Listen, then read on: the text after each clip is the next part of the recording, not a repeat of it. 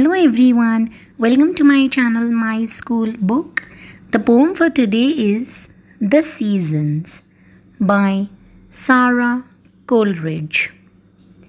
January brings the snow, makes our feet and fingers glow.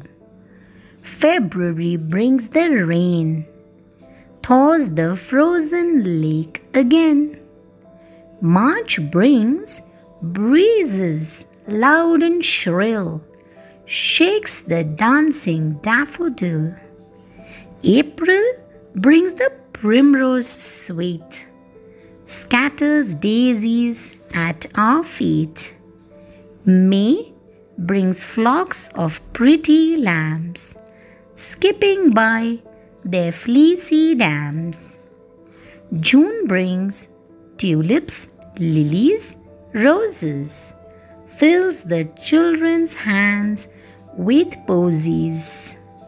Hot July brings cooling showers, apricots and gilliflowers. August brings the sheaves of corn, then the harvest home is born. Warm September brings the fruit, sportsmen then begin to shoot.